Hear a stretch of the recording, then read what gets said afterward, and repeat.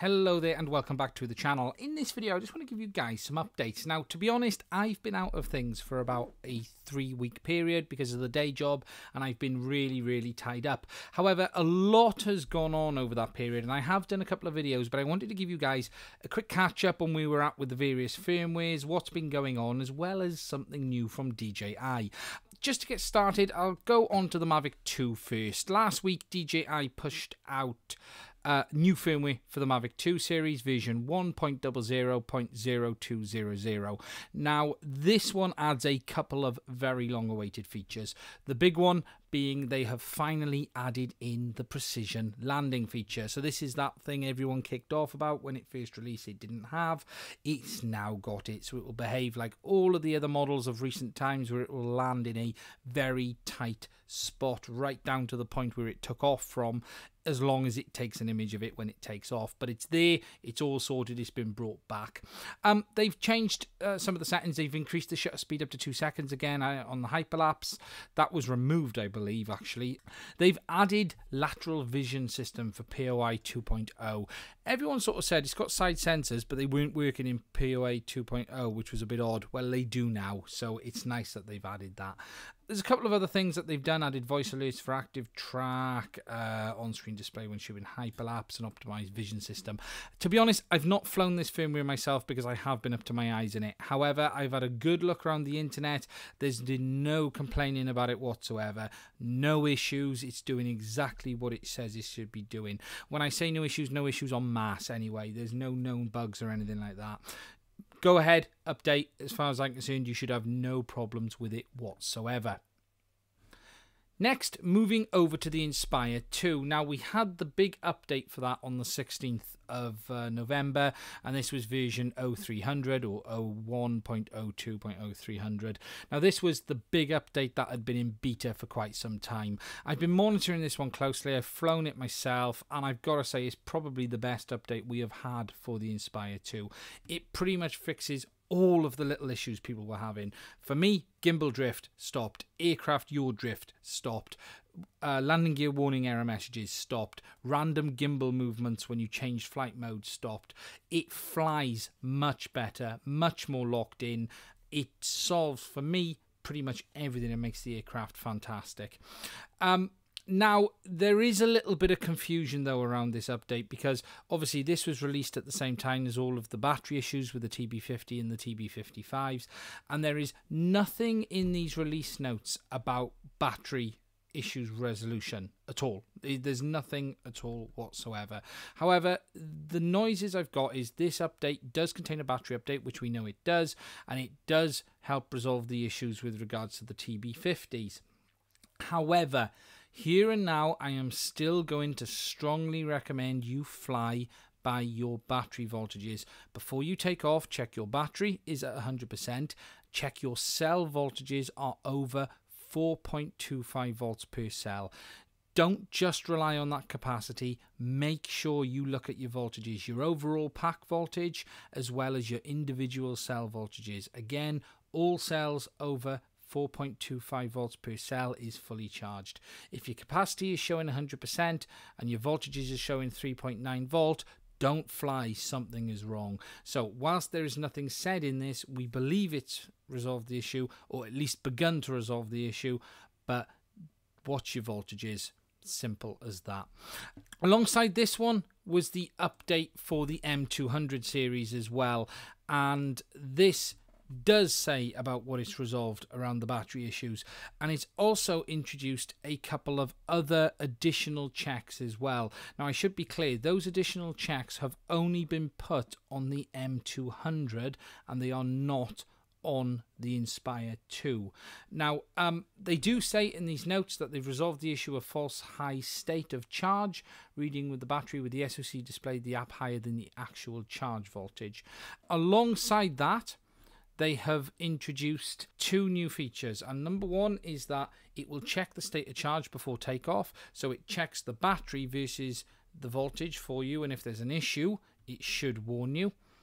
Then in flight it will monitor the capacity versus voltage, and if the two get outside a certain range, it will either trigger return to home or the aircraft will go into fail-safe landing. Now, I have been watching this quite closely, and this last two things here does seem to have caught people out a little bit. And where the battery picks up an issue, it will either return to home or critically land and just basically force you into landing. I can't say for certain has there been some false positives, but it appears one or two people have had it happen when they wouldn't have expected it. It is something to be aware of. I would not push your TB55 batteries too hard. Fly them for what you need to. Use your packs. Keep them warm, but make sure they're fully charged, but don't push them right down to 20%. Follow the advice that's been given. Something else they've also introduced into this is a check to make sure the battery is fully charged and make sure that it is above 20 degrees C. Now, we've had the checks on the older aircraft before that it wouldn't let you on below 15. They've introduced that on the M200 that it's 20 degrees. It's not on the Inspire 2 either, which is interesting. It is on the M200, but again, that's something else they haven't put onto the Inspire 2. Here and now, it is probably a good thing that they haven't put these things onto the Inspire 2, if I'm honest. As long as you're flying by your voltages, as I said earlier, you should be fine. There should be no issues. One last thing on the batteries before I move on. The firmware on the M200 batteries is a newer version than comes in the 0300 update for the Inspire 2. So if you have both aircraft and you update all your batteries on your M200, you will actually get a firmware mismatch error on your Inspire 2 when you try to put them in, because it's actually on a slightly older version of firmware. Here and now, the advice is to not mix packs, okay? Whilst you can use the TB50s with the newer firmware that is part of the M200 update on the Inspire 2, the advice would be to keep them separate. Your Inspire 2, update everything to 0300 and use that. Your M200, update everything to version 0102, and then keep your battery separate a second, because you don't want the batteries constantly going up and down in firmware. Okay, look, you can ignore that message if you have to, but there's a lot of unknowns around this here and now, and the information is still a little bit sketchy. DJI is still working on this whole battery thing. It's not totally over. There will be another update in the very near future to resolve it. So here and now, just keep them separate until we know what's going on. Next, moving over to the Crystal Sky. Last week, they pushed out version 4.3.4 of the DJI Go 4 app for the Crystal Sky. So if you haven't had this update yet, you need to go into your DJI Go 4 app, go under Me, go under Settings, and click Check for Update when your Wi-Fi is on, and it will update it to the latest version. It adds all the little stuff we've been waiting for the Mavic 2 as well. So it's worth having, especially if you're using it with the Mavic 2 with the Crystal Sky. Other than that, the only other thing that's happened is this. At DJI's event this week, probably the worst kept secret in the industry leaked out, or was put out, which is called the OSMO Pocket. Now, we first saw this thing months ago on the desk with the leaked pictures of the Mavic 2. We knew it existed, and what it is a miniature version of the OSMO. They've taken that tiny camera design which they've used on the Mavic Pro and now the Mavic 2 series and the Mavic Air, and they've put that onto a tiny handheld gimbal, and it's basically got all of the same features we had with the original OSMO in a package that is just remarkably smaller. It's as simple as that. Now, I haven't seen this, I haven't had a chance to play with it. I'd love to get my hands on one. I'm not going to be able to order one for a while, unfortunately. I'm not in the position to be able to do it. However, it does look a nice little bit of kit, and it's got some interesting features that it allows you to connect it up to your smartphone via this little port on the side here. You slide in the adapter that fits your phone, either USB-C or Lightning, and you can connect it directly to your phone. But there's a whole host of accessories available for it as well, an extension arm, as well as extra buttons and a Wi-Fi base. You know, for the price of this thing, I think it's £339 in the UK. Let's actually have a look. What is it in the UK? $349 in the US, and it's roughly the same price in British pounds. You know, it is a bargain. It really, really is. There has been a little bit of confusion though over it. It's around the 1080p mode, whether it's got 120 frames a second or not. A lot of the reviews that went out for this, the review models all had 120 frames a second in 1080p. However, the spec doesn't show that. Now, here and now, the understanding I have is that will come via an update in the future. That isn't 100% confirmed, and I wouldn't hold me to it. But the rumours I've heard is it will come on a firmware update at some point. Here and now, it supports both 4K and 1080p at 30 and 60 frames a second.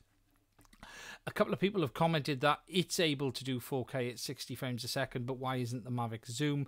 Okay, it's down to processing and the way they do it. It is 100 megabits a second as well, so you know what? It's fantastic spec in such a small platform. It really, really is.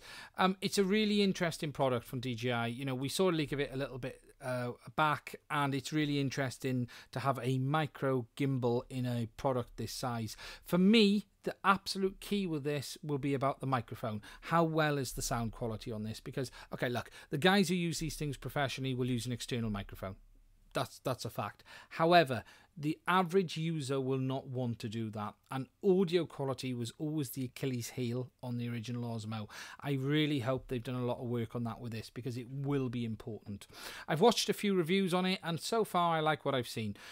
I'm hoping at some point we may see a version of this with a nice 1-inch Hasselblad sensor on the top. That is something that gets me very excited, especially for motion lapse and time lapse. So let's see what happens in the future. Here and now we just have this model. However, I would not be at all shocked to see a version of this in the future with a similar camera to we have on the Mavic 2 Pro with a 1-inch sensor.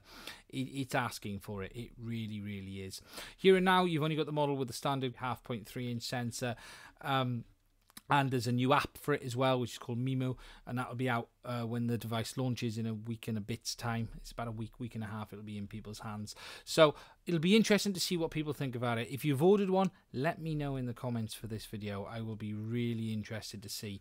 And something that DJI have been doing a lot of recently is accessories. There will be a whole host of accessories for this thing, as you can see here. And it's really something they're pushing when they release their products now, is to have a range of accessories available for it on day one as well. It's $349 in the US, and it's going to be available from the 15th. Yeah, if you're interested in a small handheld gimbal, go check it out. That's pretty much it for this video. It was just an update one to hopefully catch you guys up on some things. I have been absolutely up to my eyes in it with various other things, so I haven't been able to do some videos for a little while. However, we will be getting back on the horse very, very shortly. I've put a few more out today. That's it. Please do subscribe to the channel. There's a link in the bottom right hand corner. If you want to support the channel, there are some links in the description as well, and you can order the Osmo Pocket there as well. There's a link for that, so if you want to support the channel and you can order it, please do use that. It helps us keep the channel going, and hopefully we might be able to get our hands on one. That's it. Thank you very much for watching. I'll do another video again soon.